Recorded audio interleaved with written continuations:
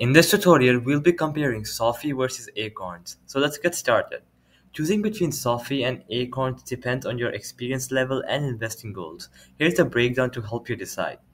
So let's go ahead and look over the pros of SoFi and then let's look over the cons. So let's go ahead and write in pros and let's get started. Now the first pro is that it is free to use and that there is no account minimums, no management fees, and no commission fees. So free to use because there is no commission,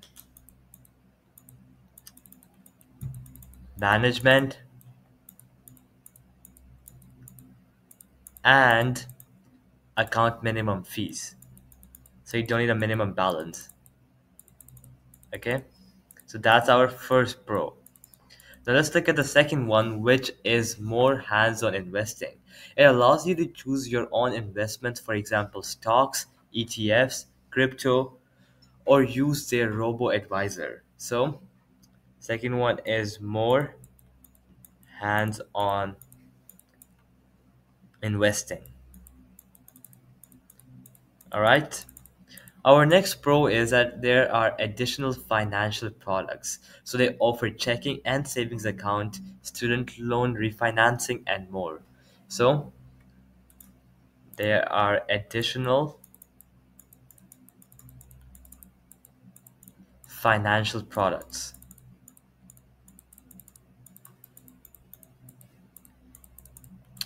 Okay, and then we have access to human financial advisors. So you can talk in real time to other people. So access to human advisors. Okay, so that is it for the pros. Now let's go ahead and look over the cons, okay? So I'm going to type the cons right here at the bottom. So our first con is that it is less beginner friendly. The wider range of features can be overwhelming for new investors. So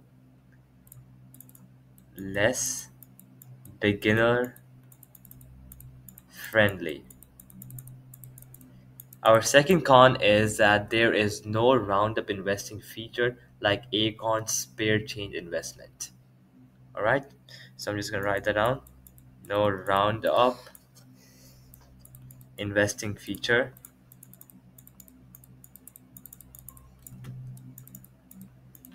unlike Acorns.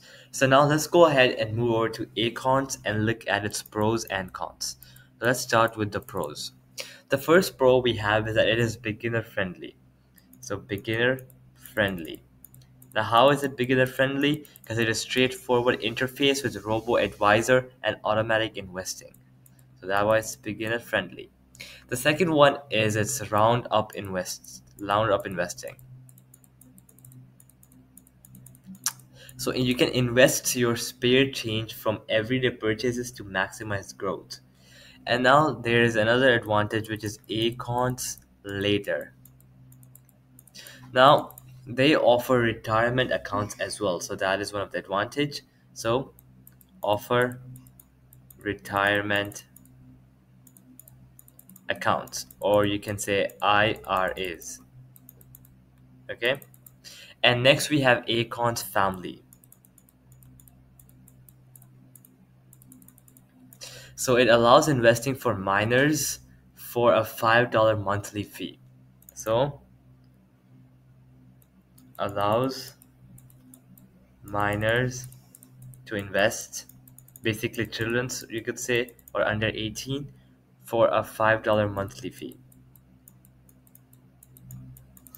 Okay, and now that is it for the pros. Let's go ahead and look over the cons of Acorns. So our first con we have is that there are limited investment options. Okay, so limited investment options. So it primarily focuses on pre-built portfolios with EFTs. Okay, so limited investment options, and then they have a monthly fee of $1. It's not really big, but still, monthly fee is monthly fee.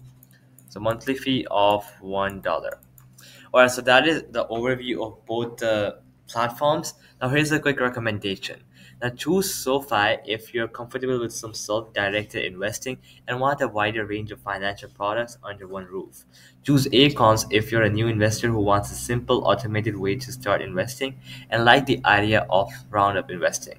So, alright, guys, that'll be it for the video. I hope it helped you out, and I'll be seeing you guys next time. Peace out.